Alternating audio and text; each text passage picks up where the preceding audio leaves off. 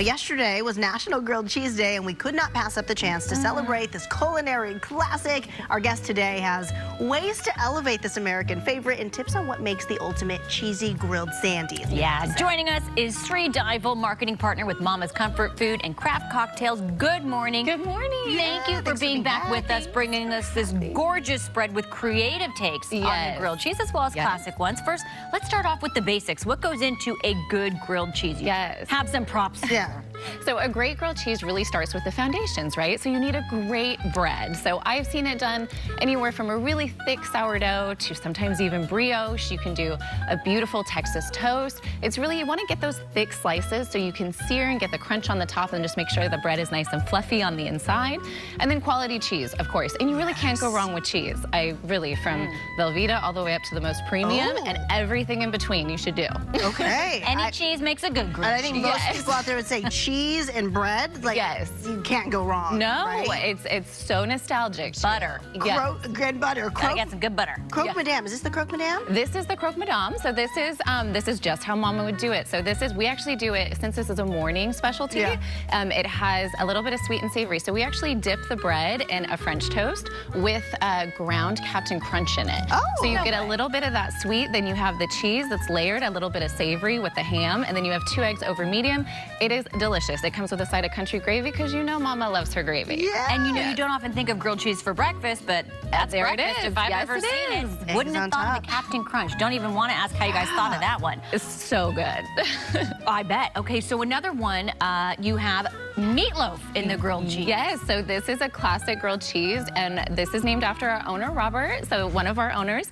This is his family's signature meatloaf recipe. So of course we had to throw it into a grilled cheese, top it high with those fried onions, and then just the garlic mayo. It's just a beautiful sandwich. Yes. So my taster has a bite already taken out of it. Is that from Andy? Yes. Because some people just could not resist a chance to get in on this food. Andy Reesmeyer said it was delicious. Let's see what we think. This is like a... It's delicious. What is the sandwich with the onions and the... It's my favorite. No? The onions. Yeah. Patty melt. Oh, yes. Patty melt. Oh, absolutely, yes. They have all those flavor profiles, sure. Okay. Uh-oh, we're both chewing. You're both chewing. I know. Okay, what's next? Mac and cheese. Mac and cheese. So as if anything couldn't get better with a grilled cheese, we go ahead and put pulled pork with a sweet barbecue, add macaroni and cheese, that thick toasted sourdough, Parmesan and garlic crusted on the sourdough with, of course, butter to get that nice crunch. And then you have the mac and cheese and the pulled pork, and again, those fried onions. And this is just a beautiful, extreme grilled cheese. Yes. So you can just take your mac and cheese, put it right into the grilled cheese, fry it up, and then it's just, bam, a sandwich. A lot of different textures. You got some crunch, you got some smooth with the noodles, you got some pulled pork, so you get a little bit of flavor in there.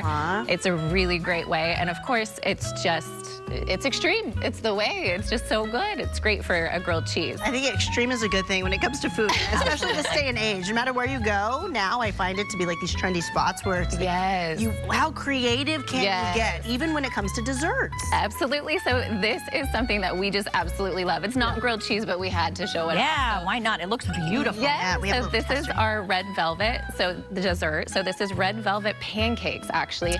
Cream cheese frosting, and then of course we have the white chocolate chips with the blueberries, powdered sugar, and mint. It's so nostalgic. It takes you right back, red velvet to the south. We love it. And I like that you put yogurt chips on the side, little blueberries. So good. The details. Now I have to say thank you so much, because you brought food for our newsroom, which that is the way to any journalist's heart, is food in the newsroom. And you know, anchors too. But when we're talking about grilled cheese, part of the appeal is in what you pair with it. So talk a little bit about what's on here on this table, because of course tomato soup is a classic to accompany it. Yes, absolutely. So the tomato basil bisque is such a classic. I mean, this is really like a great garlic bread with cheese. So you just dip that. It has the Parmesan, and again, you have that really great sear on the sourdough. Just dip it right in the tomato bisque. With the Croque Madame, we love to do it because that's a little bit sweeter because of the Captain Crunch in the batter. We like to pair it with just plain black coffee. It's one of those things that just goes really well. Megan's trying it. Megan, because we missed this, or I missed this one earlier. Yes. Can you taste the Captain Crunch? You can, but I'm also tasting vanilla, nutmeg.